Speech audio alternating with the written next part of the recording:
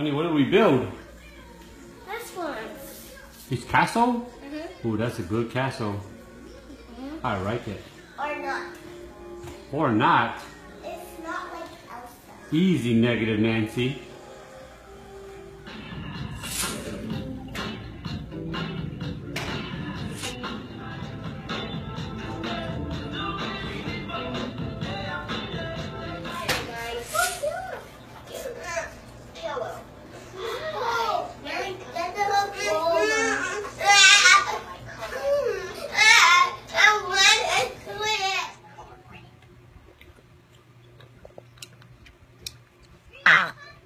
Get it, Bubba.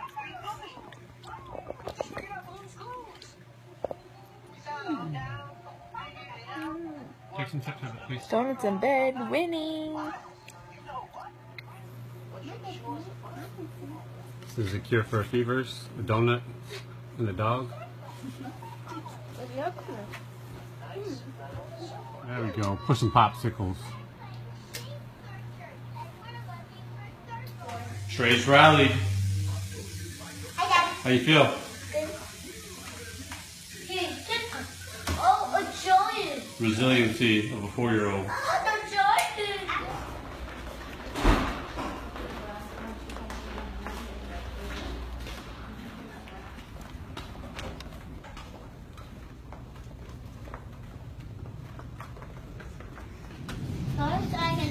So high.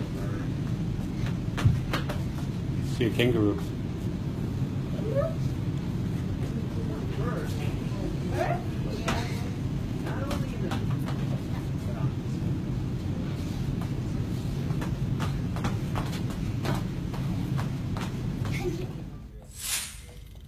Okay. Drainage? No. Okay. Hey, you did so good. And me? You did great too. So smart. Look at my ear. Look It at has your ear. spiders in there. It's got spiders? Let me, Oh no. let me see. I heard it has blue tubes. Let me see. I don't see some. Yeah, I just saw them. Let me see. Oh yeah, I can see some. They're still in there. I think they're finding food. I think spiders in their tummies, but they're hungry. But they're going to find food in their tummy, like ow, like that, honey. And I broke the walls on there. Come on, honey, ouch! Hey, we don't need to put choo-choo. No, we go up and eat the bunny. Eat the bunny. So these guys did great. Ears look good. Tubes look good. I have a Throats sticker. look good. I have a sticker. He has a sticker. I have.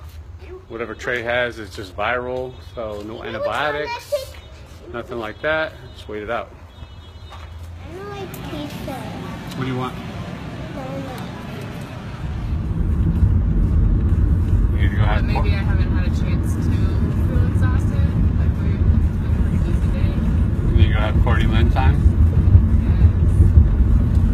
Yes. Go pamper.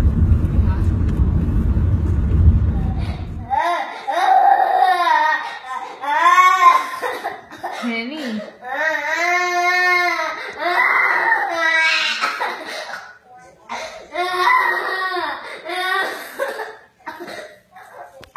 So when you're growing a coaching business, there's going to be valleys. Like, it is to be expected, and I know that.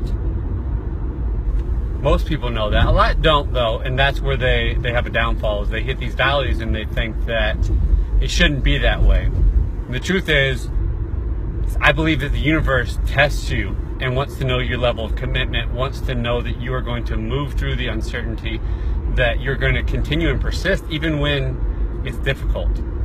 So that's actually one of those times right now where I think I'm in the process of a necessary up-leveling, and things just aren't happening as they are now.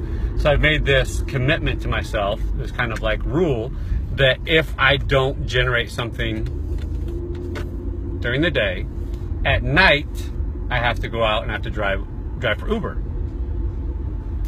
And it makes it difficult now because, to kind of backtrack a little bit, this is our car. It's an 03 Galant.